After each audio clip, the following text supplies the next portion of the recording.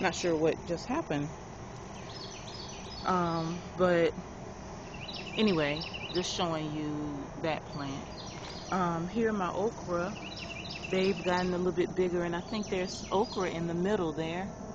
Um, Hopefully. And these are my black-eyed peas. I have 2 buckets of black-eyed peas, and they're growing well.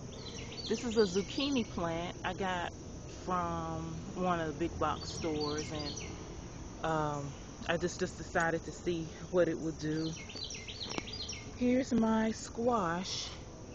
It's kind of slow going since this weather we've been having, so I just wanted to give you a quick update on what's going on in the yard. And here's my cherry tomato plant.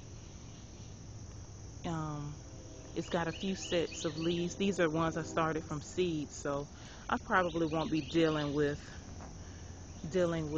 these too much anymore, because it's kind of a, I shouldn't say a waste, but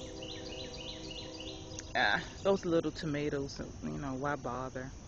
And this is a plant that a friend gave me, and it's doing pretty well. Has some tomatoes on it, but once these are ripe, I may just pull that out and put some leafy greens in that bucket there. So that's my update for today. Okay, thanks, bye.